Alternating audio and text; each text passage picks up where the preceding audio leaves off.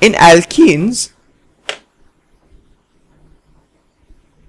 there is one very basic rule, which is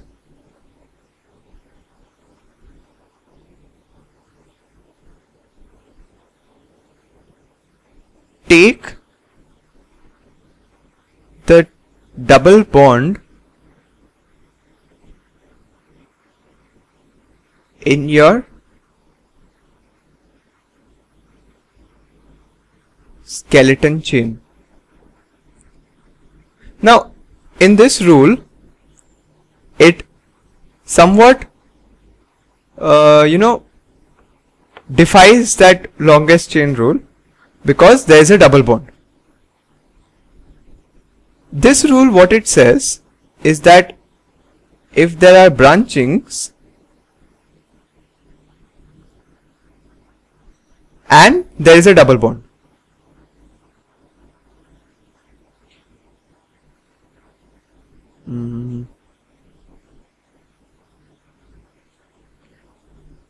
see this, no, not this one.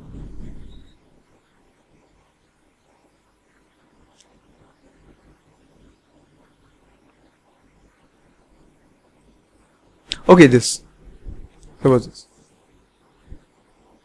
So we have to take the longest chain over here. Now, if you see carefully, the longest chain is this one. 1, 2, 3, 4, 5, 6. But this chain does not contain this double bond. Now, since it does not contain this double bond, it does not follow this rule. So we cannot use this longest chain as our skeleton chain. We have to take the double bond inside the skeleton chain.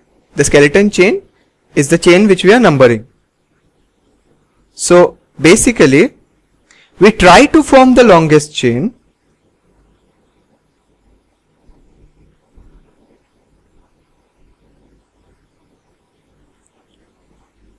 but we form the chain which is the longest and which is containing the double bond. It should satisfy both this thing.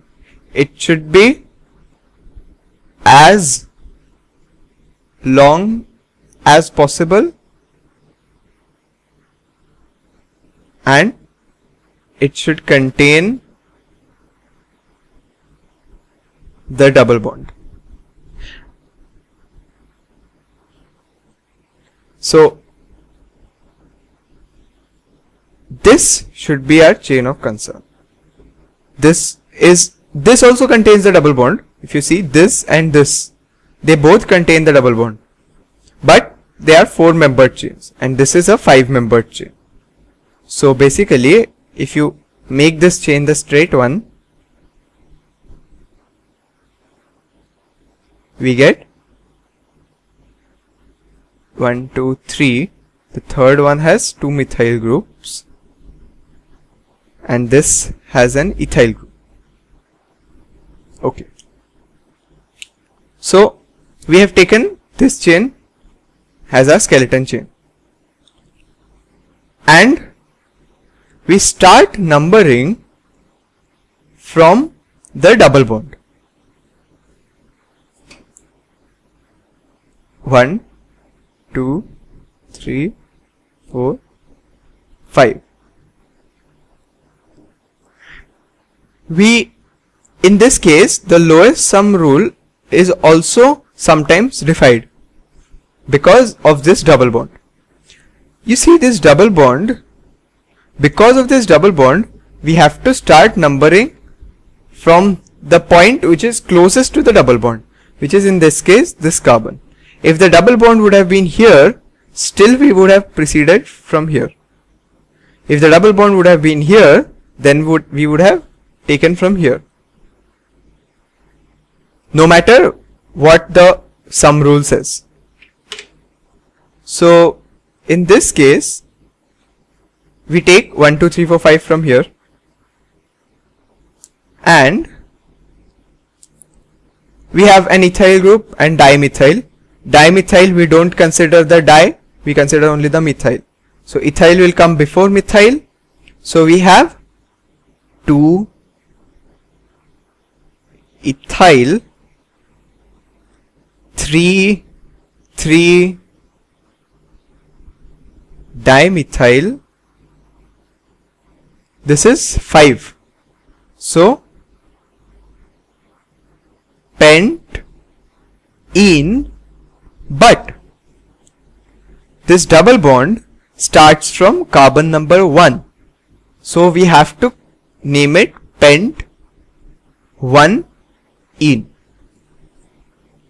If this double bond would have been here, then it would have become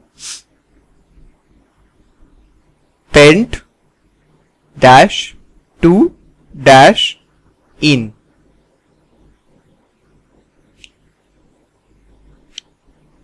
So this is the name compound. 2 ethyl, 3 dimethyl, pent 2 ene in this case and 1 ene in this case. So this is the alkene. Now if we have alkynes, we'll have the same thing. If that compound would have contained a triple bond,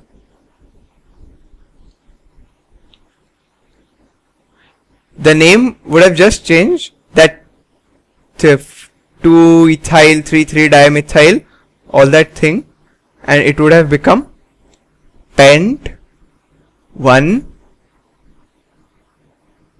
ene because of this triple bond.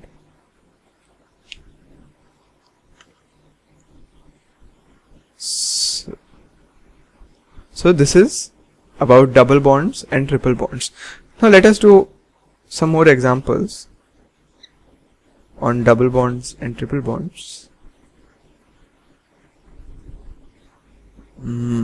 Random figure.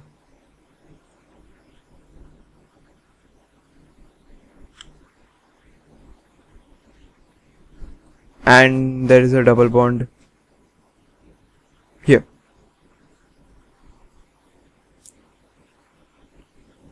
So what is the longest chain over here?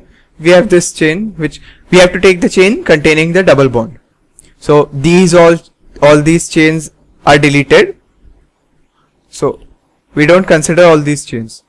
So we take this chain, but this is 4 membered, and if we take this chain, it's 1, 2, 3, 4, 5, 6 membered. So this is obviously our longest chain containing the double bond. So we just straighten up this chain. Okay, while straightening this chain, you can write numbers. These are not, you can write it over there only, so that you know where the groups are present. So and this is not your lowest number. Actually, I started from here because it's just to locate how you would place your groups in the straight chain. Actually, the numbering should start from here. So this is at number 3. So 1, 2, 3, 1 methyl, 4 another methyl, and that's it. So actually the numbering should start from here because the double bond is closer to this end. 3, 4, 5, 6. And by the lowest sum rule also we get 3 and 4, and here also we get 3 and 4. So this is 6. So hex, whatever. First we write the groups. So we have a 3, 4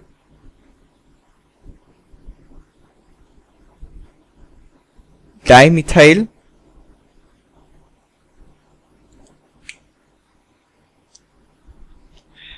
hex. Since this double bond is at carbon, starting at carbon number 2, it's hex 2 ene. Okay.